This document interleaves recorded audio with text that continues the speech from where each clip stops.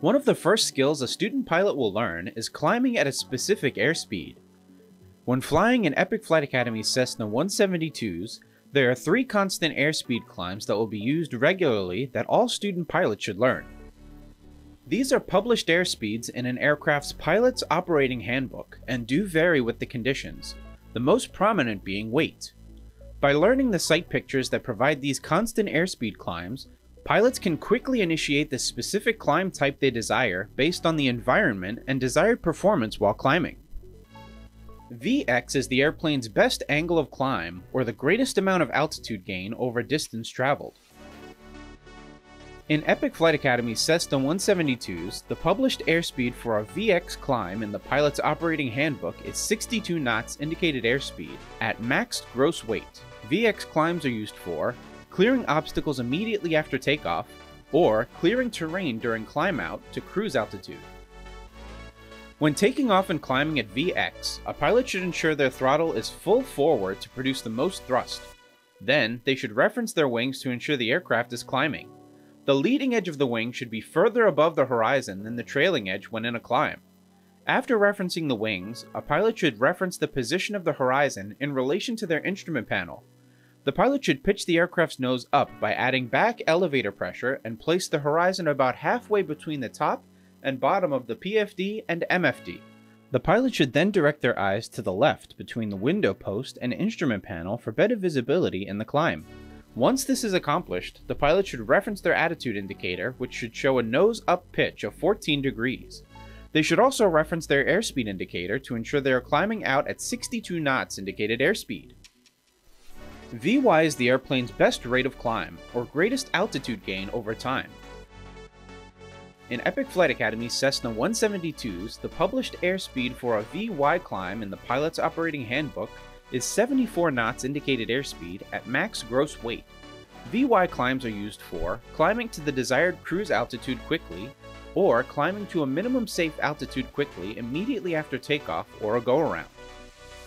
When taking off and climbing at Vy, a pilot should ensure their throttle is full forward to produce the most thrust. Then, they should reference their wings to ensure the aircraft is climbing. The leading edge of the wing should be further above the horizon than the trailing edge when in a climb. After referencing the wings, a pilot should then reference the position of the horizon in relation to their instrument panel. The pilot should pitch the aircraft's nose up by adding back elevator pressure and place the horizon on the top of the PFD and MFD. The pilot should then direct their eyes to the left between the window post and instrument panel for better visibility in the climb. Once this is accomplished, the pilot should reference their attitude indicator, which should show a nose-up pitch of 10 degrees.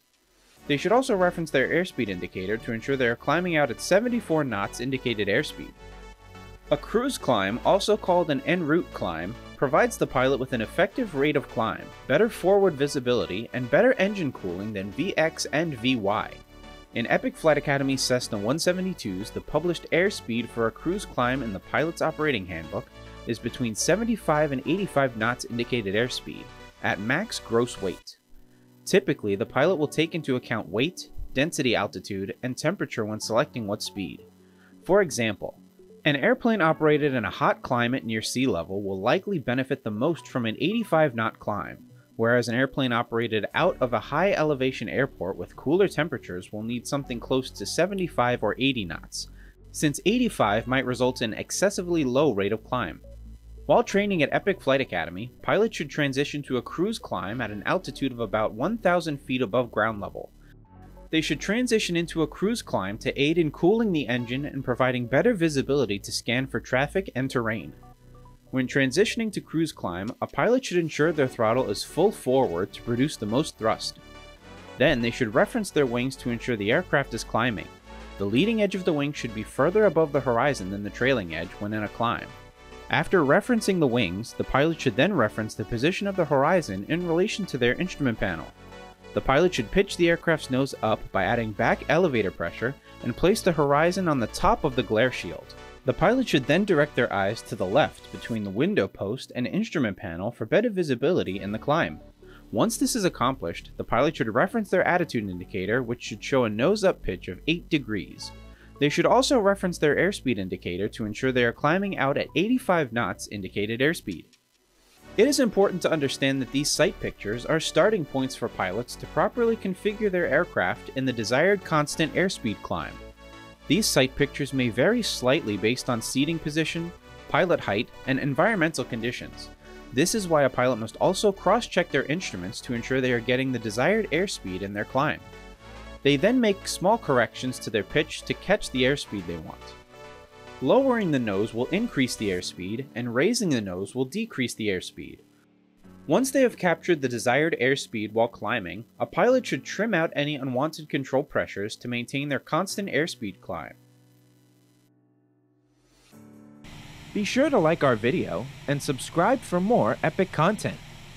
And while you're here, check out some of our more recent videos and playlists.